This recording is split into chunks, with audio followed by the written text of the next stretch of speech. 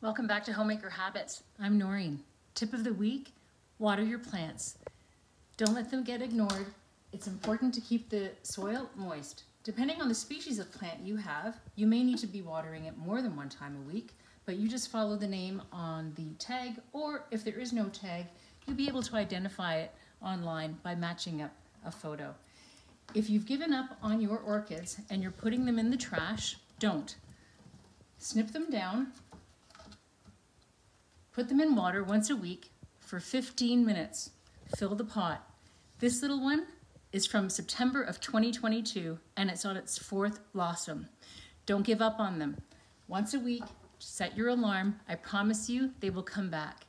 For the larger leaf plants, take a soft damp cloth and wipe the surface of the leaf. This helps it to receive the nutrients that it needs from the sun and keeps it looking great. So keep the nature in your home looking wonderful. It is wonderful for the air that you're breathing in, and just to have that touch of nature in your home brings such warmth to a room. Thanks so much for being here. We'll see you again soon.